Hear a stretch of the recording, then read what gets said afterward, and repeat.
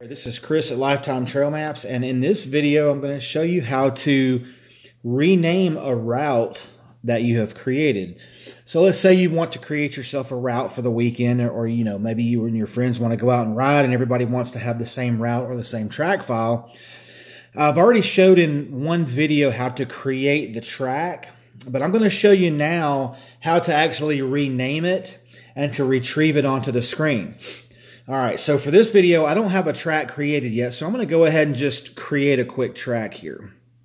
So we're going to go to Tracks and Route Tools and create a route. So let's just say we're going to make a trip around the neighborhood. So we're going to start here. We're going to go here. We're going to go up here. I think we're going to turn around and come back here. And we're going to come back to our starting point. All right, then we're going to hit the blue check. And that has saved our track. Now, if you've watched the video on how to create a track, most of you are familiar with what you see on the screen here. Now, what we want to do is we want to be able to rename this and maybe even share it with friends or whatever. First thing we're going to do is we're going to go to our Tracks and Routes Manager. We're going to go to Manage Tracks and Routes.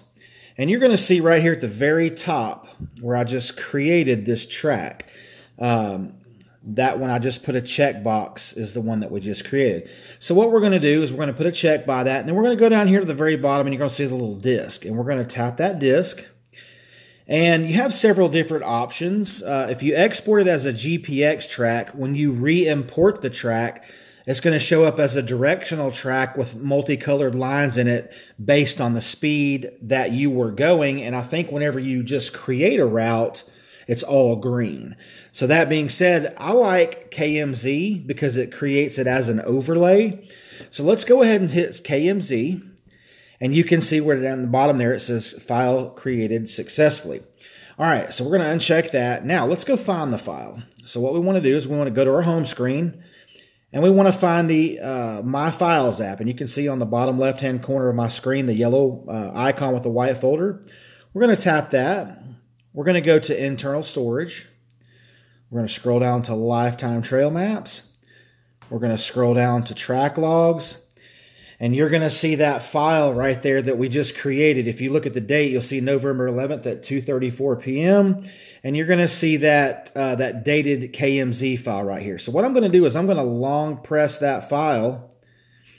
And that particular file is the one that we want to rename.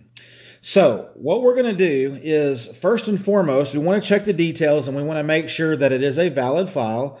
And you can see that it is a valid file. It has valid file size and everything. So once we've verified that, we're going to click OK. Now, once we've verified that this track is okay, what we want to do is we want to go to the upper right-hand corner and touch the three dots.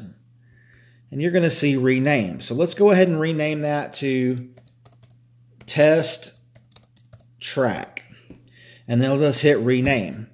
And now you can see at the bottom of the screen here, it's called testtrack.kmz, which is the file that we just created. All right, now let's go back to the app. All right, let's go out back into the mapping software here. And let's go ahead and just remove this track off the screen. We're going to go ahead and tap the little routes and tracks icon, and we're going to hit clean routes. So now we have nothing on our screen, but we want to pull this test track KMZ file back up. So now let's go over here to our folded map. Let's touch overlay options. Now, you're normally familiar with loading a lifetime overlay. However, this is not a lifetime overlay. So what we want to do is we want to click on Load KML or SHP Overlay. All right. Now, you may not see this particular screen that I'm seeing right now because my storage is already directed to my track logs folder. But what we want to do, if you're not on this particular screen and you don't see your file there, let's tap in the upper right-hand corner. You see the little cylinder that looks like it looks like a little barrel next to a memory card. That is your hard drive. So let's tap on that. We want to tap on Lifetime Trail Maps. We want to tap down at the bottom on the track logs, which is where the file was. And now we see the testtrack.kmz. Let's put a check next to that, and then at the bottom hit OK. And you can see that we've just loaded that track that we created as a KMZ overlay back onto the screen. Now, you can also, like I said, do it as a GPX file. The reason that you would want to do it as a GPX file is because if you have any other overlays loaded on the screen along with this overlay, let's just say, for instance, let's go load a Lifetime overlay. Let's say we go ahead and load the Kentucky-Tennessee overlay. Actually, I think I'm currently in the Alabama. It's going to pull it off the screen there. So you would have to actually go back and add the test track file back onto the screen. Oops, let's see. Overlay options, load SHP-KML. Load test track on top of the Lifetime overlays, and now you can see that it loads the Lifetime overlays as well as the one we created.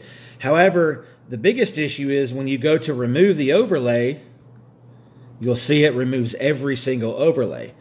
So let's do this again as a GPX. All right, so we're going to go back up here and we're going to recreate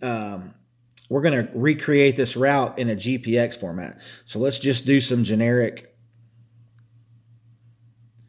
creation here in a little triangle, and then let's hit check.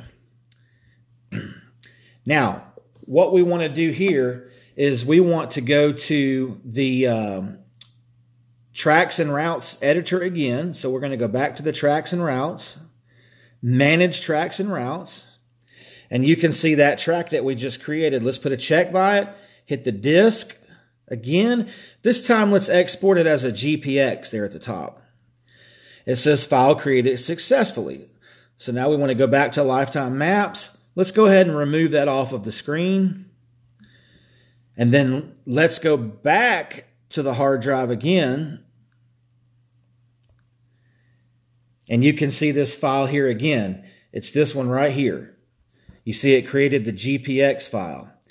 All right. So let's go ahead and rename that. We're going to name that test track, 2.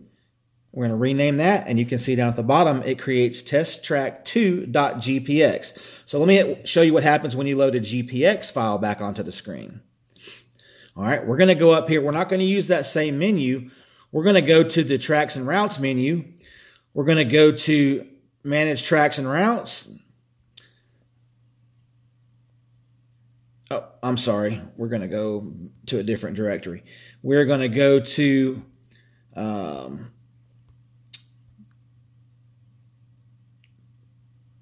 tracks and route tools, and we're going to load KML-GPX.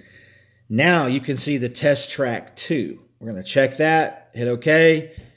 We're going to click accept, no navigation, and there you can see it pulls it back onto the screen again with the waypoints that we created as our intersections. Now, in order to remove that, you just go back to your tracks and route setting and hit clean routes and waypoints. So that is how you rename a track file as well as export it as a GPX or a KMZ overlay. All right, guys, as always, ride safe.